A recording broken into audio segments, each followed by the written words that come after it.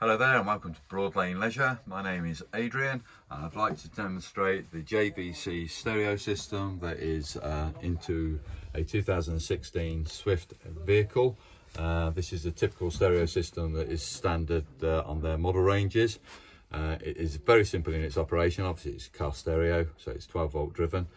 Basically we're going to come directly straight to this button here, which is the source button, and I will press that in and release, and the radio should come live. As you can see, JVC. We're working on FM, and if I turn the volume you can obviously hear it working. That will probably be radio 1 more than likely if the engineers have been using it. Let's just have a look. There's radio 1, good guess. If I want to change stations, I use the 2 scroll buttons either to go higher up the grade of signal or lower down. So let's just go down to radio 2, which is 88.3. Has to be the farthest one away, of course. So 88.5, there we go. You can do fine tune now by just releasing it, and there we go. That should be radio 2. And once we get radio 2 displayed, if I want to store the memory of radio 2, I can press and hold radio 2 there now, and it's into the memory as radio 2. So if I wanted radio 1, I'd obviously put it on probably the number 1 set, radio 2 for there, radio 3, 4, etc, etc, all local stations, of course. If I wanted to play from other power source, not power sources, but other items, what I'm referring to, that's for AM. That will be for auxiliary. Auxiliaries are for the USB connection or a 3.5mm jack connection.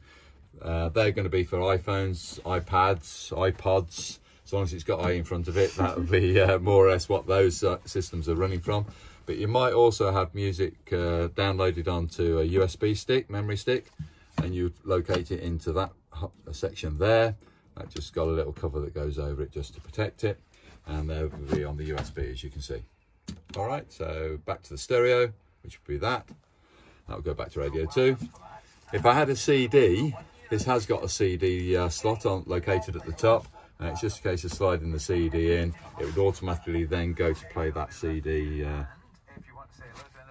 record, if that's what you count, album or whatever they are now. When you're ready to turn it off, press and hold the source button just for a few seconds, release it, and that's it. You can remove the fascia. I just want to show you just how you can remove the fascia. Some people like to do this. On the bottom right hand corner here, there's a little button. Says he. It's the bottom left hand corner. It's the bottom left hand corner, just on that edge. You grab that edge and that's it. Just put it out carefully. So there's a little arrow there, and you're just going to catch that leading edge of the fascia to go back in. That's the way you push it in, and then just click it back into place. There's the stereo on. There you go. And that's the stereo going back off. Many thanks for listening to this very short, brief video about the stereo in this Swift doublet. Many thanks.